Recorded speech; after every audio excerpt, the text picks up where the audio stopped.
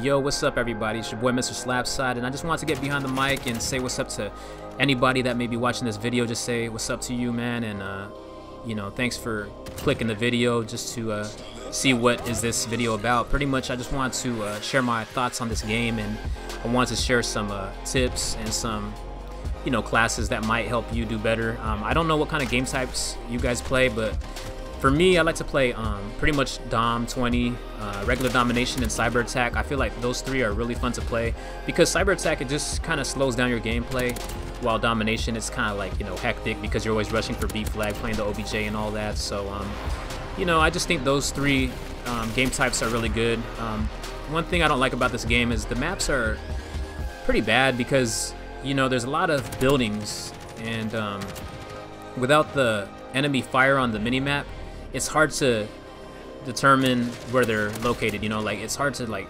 figure out where they're shooting from, so it's really hard. Plus the footsteps are super loud, man. I mean, I use dead silence, as you can see.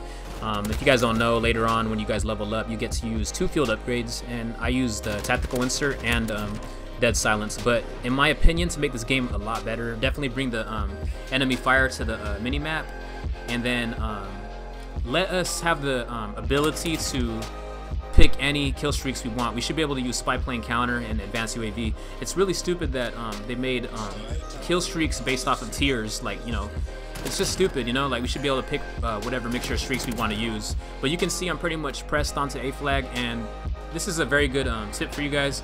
If they are in their spawn, most of the time they're gonna try and take their building and just just play the campy game. So you got to take that building away from them, take their comfort zone away from them, and just pretty much finesse them there and get your kill streaks. As you can see, I got a VTOL warship, and the VTOL warship's gonna help us get B flag back. We all know that B flag on this game is really hard to get. You got to make sure that you and your teammates are on Q and coordinate a strategy to get B flag together, because getting it by yourself is just super hard, man. This game is all about teamwork. It's not like the previous CODs where you can just pretty much be a superhero, a super soldier, and just do whatever you want to do. And it's cool like that. It just becomes more tactical, more strategic that way. But I am enjoying the game, but honestly, man, this COD is very stressful to play, man, because it's hard to be consistent. You know what I'm saying? Some games you'll do super good, and then all of a sudden you're just getting shitted on. It's just crazy. I feel like there's skill-based matchmaking for sure. I play a lot of cross-platforms, so I do play against PC players, Xbox players, and all that. And I do notice that in the lobby, everyone's in their game chat talking shit. But check this out, guys. This might be a clip. I might put this in one of my montages just to go off. 1, 2. And that's only a little triple. I'm only gonna put Fury kills up, little quads. I think that'd be nice for a montage. But you can see again VTOL jet real quick, and yeah, we go off. I recommend you guys to definitely run overkill in this game.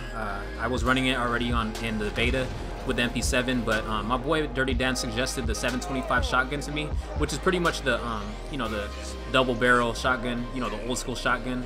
And that gun is super strong up close. I mean, you could pretty much snipe people with it, so I recommend that gun. And yeah, man, it's just super nasty. You guys probably already ran into someone that's using it, and yeah, it's super annoying, man. It's super strong. But right here, you can see that they're pretty much taking the lead. And in this situation, I really just got to get my my chopper gunner. I'm not using the kill chain perk, so it's kind of hard for me to